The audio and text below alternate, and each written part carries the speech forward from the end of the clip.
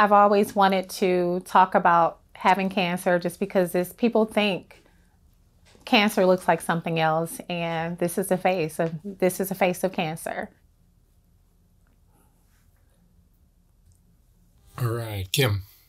Kim, you've been fighting with breast cancer for how long now?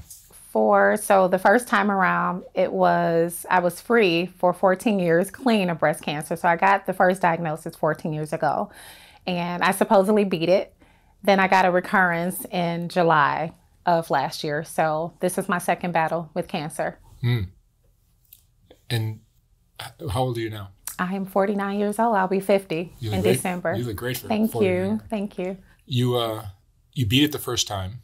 Yes. You went through chemo and I did. I went through chemo. I went through surgery. Excuse me, Mark. And I also went through radiation the entire time of that journey. Yes.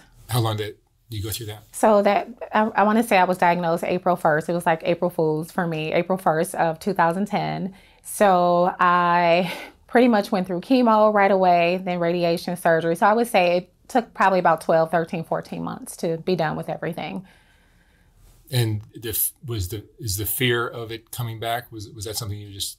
It was not. It was not. So me not... You felt like you beat it. Absolutely. I knew nothing about cancer. No one in my family really had it. I mean, I have a grandmother that passed from it, but it's not a genetic thing for me because I did the BRCA testing and it just shows that it's a mutated gene. So I had no fear about it coming back. I just lived my life. And also, too, I was on hormone medicine for 10 years after surgery, radiation. So I figured I just did everything that I needed to do. So I just lived my life like normal. Mm-hmm. And the hormone treatment that you got after that, yeah, how did that affect you?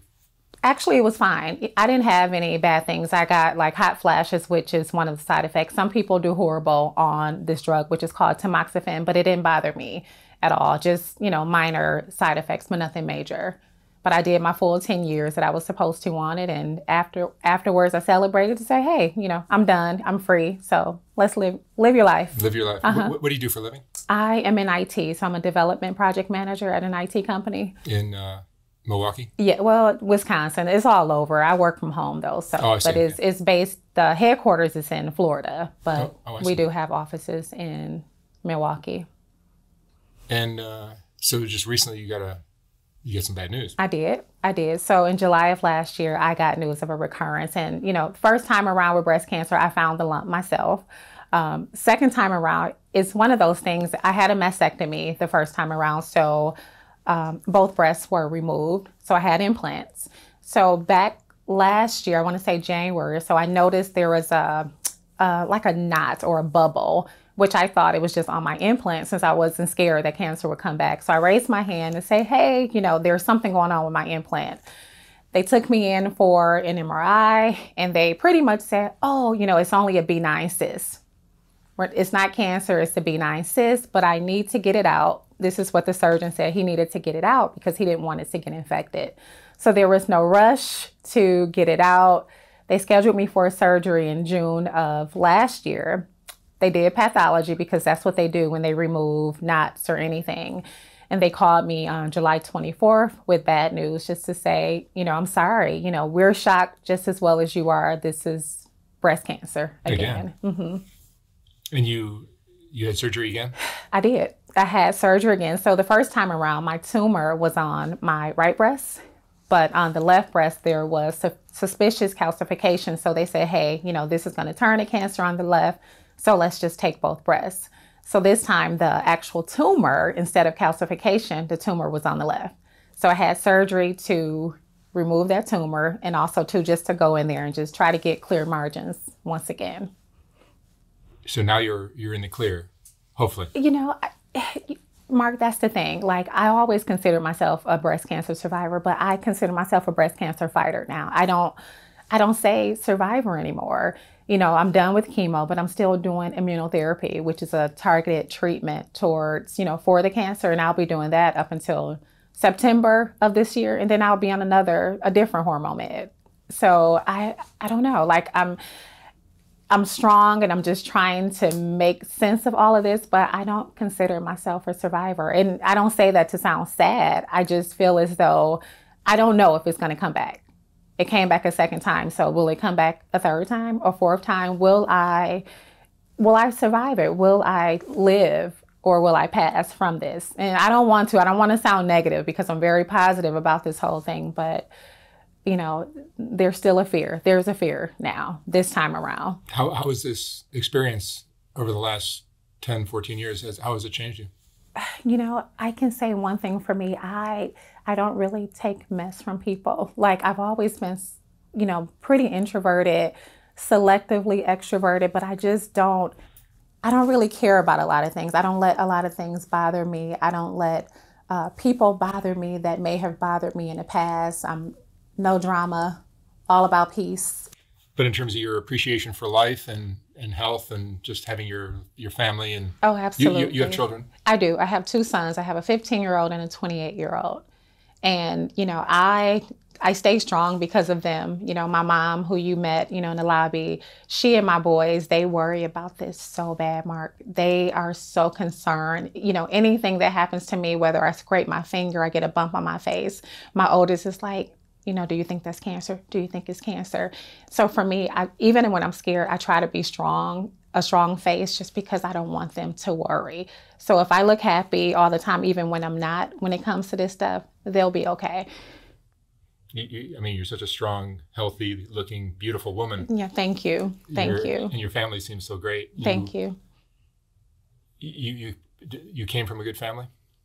I would say yes.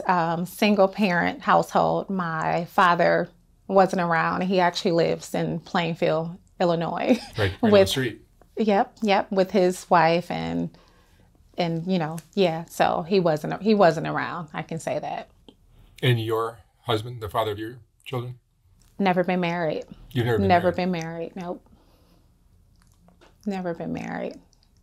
But, I have two fathers. My oldest has his father and my youngest has his father. And that's the whole thing. I know this is about cancer. But for me, even with two different fathers, it happens. But father not being around, a lot of things just... It's a common thing. It absolutely it is. And it allowed me to choose bad partners or, not saying that they're bad people, but just, I didn't make good decisions when it came to men. So... That's why I'm single now, fighting breast cancer. By yourself? Yes, by myself, with my family. This is such a thing. I think men don't really appreciate what struggles women have. Right. Because men just take it for granted that we're healthy and we're happy. Absolutely. And we don't have to worry about things Absolutely. like this. Yep. But with women, it's it can hit you young, as it did you. I'm sorry? It can hit women at a young age. Yes. And which it did for me. Again, I'm 49 and this is my second fight with it. Your appreciation for life and being healthy must be affected, right? Oh, absolutely. Like, I try to remain, I'm so positive. I've always been a positive people. If you ask people in my life, whether it be coworkers or my family, like, I'm the positive person. I'm the person that people love. I'm the encourager. I'm the motivator. And I've always been that person even before cancer. So now it just makes me want to do those things that much more. Like, I love life. I don't travel enough like I want to, but I love life. I do. African-American, I'm changing the topic. Yeah. African-American women, I've noticed through my life, growing up here in Chicago, I worked with some older Black women, and I was always impressed with how strong they were. Yeah. Maybe it's because they had to deal with had so many things against them. They came from poverty. They came from, they were African-American. They were female. Right.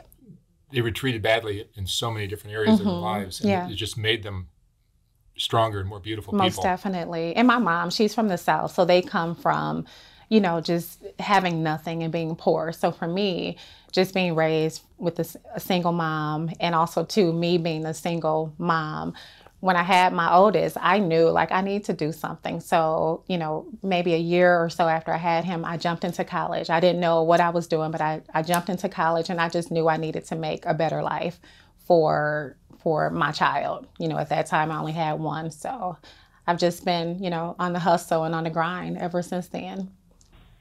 How has your personality helped you or just affected your way of dealing with everything you've been through? You know, I can tell you have to go into things like this with just a bright attitude and just knowing, or at least thinking, that you're going to survive. Because you're a positive person. I am. And it's not fake. That's the thing. This is a genuine thing for me. Like, I have my days and where I am down, or, you know, I'm worried about what's going to happen with me because of my sons. I want to be here for them, but I have to keep moving. So, you know, even the people at the clinic, when I come in, it's like everybody's smiling, like, oh, she's here, you know, and I appreciate that. And I feel that. And like I said, I'm not walking in and it's not fake. I just know I have to be a beacon of light to see, you know, an end coming. You know, I know there's going to be an end to this. I don't know what that means, but I know this is only temporary for me.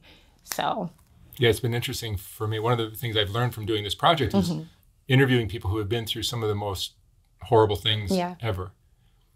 And I ask them, like, you know, do you wish, what would you change about your life? Like, would you have wished this never happened to you? Right. Almost every single person says, no, I would oh, man. take what happened to me. Oh, absolutely. Absolutely. Because you learn so much and you become a more aware, deeper person. Absolutely. And that's how I am too. I wouldn't wish this on my worst enemy, because it is a lot. Like, even when it comes to like financial, like, I don't want for anything, Mark. Like, even though I'm a single person, I work, and I'm so thankful that I still work and I have a flexible job. I've been there for over 21 years. So, you know, I have health insurance. So I feel bad about people who don't have health insurance, but I'm just thankful. You know, cancer is expensive, like chemotherapy, all of that. So sure, I'll still have, like, you know, money to pay afterwards, but it's nothing compared to the grand scheme of things. Like, I'm still alive. I'm still here. So, you know, again, no, there's nothing. I wouldn't change this. I wouldn't say I wish. I don't want cancer. I mean, I don't want cancer, but I'm doing it. And I feel as though it's picked the right person to fight, because I keep doing it. And I do it with grace. That's the thing. I do it with grace. You know, I get up every morning. I work from home, so I don't, you know, get dolled up or anything. And it's not that I do that often, but I'm still okay. Like, I'm still okay. You know, even when I lose my hair, or when I was bald headed, like, I didn't care. I would walk out. I would go to the store with a bald head. I'm sure you're still beautiful. You know, I didn't care about that. Thank you, Mark. But I didn't care. Like, I'm living life. I'm living life, and I'm still here. So it's beautiful. Do you have any regrets in your life? Maybe just relationships and just partners and people that I would say that's about it. Join the club. Absolutely. Right. But that's pretty much it. Just my choice in relationships. Where did you grow up? I grew up in Milwaukee, Wisconsin. Yes. Yeah. Did you ever think about leaving? Oh, absolutely. I think about it all the time. You still do? You know, all the time. My oldest lives in Georgia now.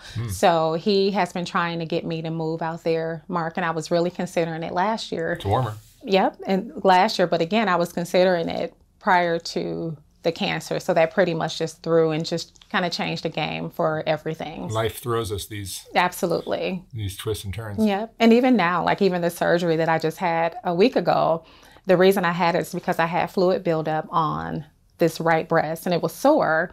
So I had to get, you know, surgery to get that fluid out. It was bloody fluid. So they're trying to figure out what that is. I'm waiting on pathology now just to make sure it isn't another recurrence. So that would be number 3. But I'm not going to speak that. I'll just, you know, say, you know, we'll just wait it out. But every day you wake up, your appreciation for what you have. Oh, absolutely. Day by day. Absolutely. It must be affected, right? Oh, it is. Oh, it is. Yep. I'm just happy. I'm happy to be alive. I'm happy to be alive, even if I don't have much of a social or a romantic life. Like, I just realized life is just not about that. I'm just happy to wake up, you know, with breath in my lungs, you know, just I'm able to breathe. I'm able to see. I'm just thankful that I'm still alive. That's wonderful. Kim, what would you say is the most important lesson you've learned in your the most important lesson? Oh my God, there's so many. I've learned so many. You can share more than one. Oh man.